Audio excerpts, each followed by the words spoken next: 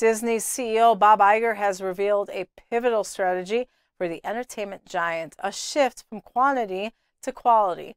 The decision, announced during a recent quarterly earnings call, will see the company reduce its output of sequels and TV spin-offs. Instead, Disney will focus on creating more original, groundbreaking content to unlock its vast intellectual property resources.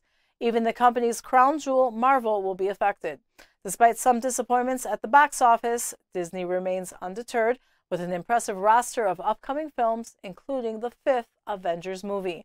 Disney's bold move emphasizes the balance between commercial success and creative innovation. Don't miss Gary's new ebook, The Silent Coup, link in the bio.